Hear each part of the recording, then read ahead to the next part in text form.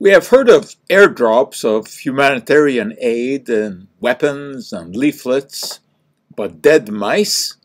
Yep.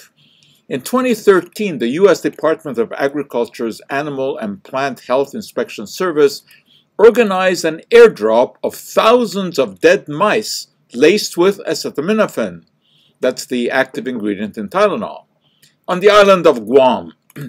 The goal was to kill the brown tree snakes that were causing severe ecological and economic damage by eating native bird species and small mammals. The reptiles are also adept at climbing power poles and electrical wires, and that results in blackouts. The mildly venomous snakes are generally just a few feet long, but they can grow to be more than 10 feet, and they have been known to bite children. Dead mice were chosen as the anti-snake weapon. They were injected with acetaminophen, which curiously is toxic to snakes, but relatively safe for other wildlife in small amounts.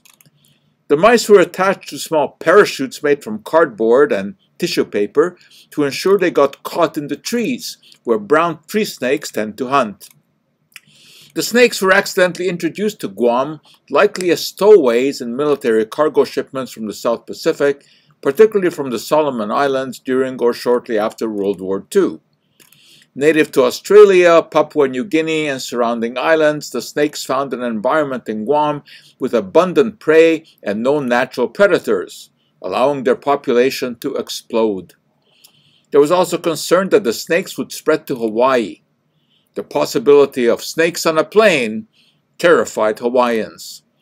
The proliferation of the snakes prompted scientists at the USDA's National Wildlife Research Center to search for snake-specific poison.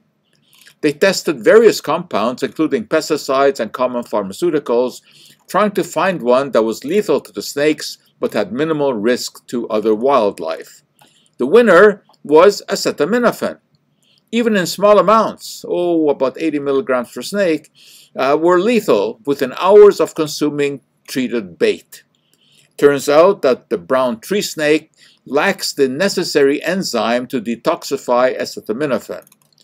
After proving effective in lab studies, scientists tested acetaminophen-laced bait in controlled outdoor environments, and when these proved successful, they decided on the mouse drop. The solution to this snake headache, fittingly enough, turned out to be acetaminophen, a drug commonly used to treat human headaches. That for today is our Cup of Joe.